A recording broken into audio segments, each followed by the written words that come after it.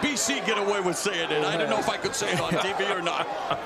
But that's definitely the mentality you got. He's looking to kick some early. But they're doing it in this venue. Three-punch combination punctuated by that left hook by Colbert. Wow.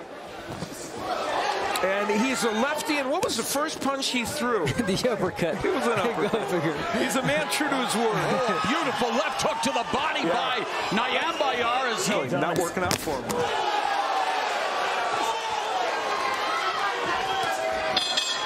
He's him doing good work in the corner, and he's done a great job with nice left hook by Nyambayar. Nyambayar unloading on Colbert. Colbert absorbing the punishment like a sponge and marching forward. And there's that chopping right hand, Abner, that's been... And Tugstsogt Nyambayar unleashing another... There it is. You wait for the right moment. Fantastic.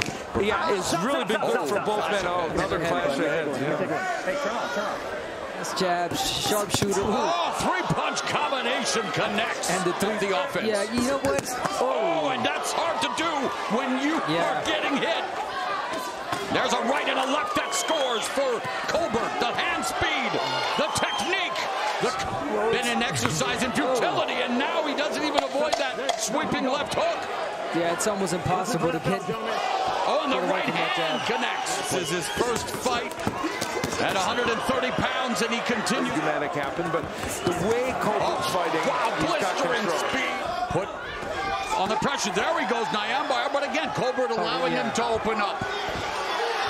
Well, you see what Colbert's doing there. Yes. He's waiting. He's remaining perfect, but Nyambayar with one last burst gets clipped with the left, and a final exchange bidding for the punch bowl. And still the undefeated interim WBA super featherweight champion, Chris Primetime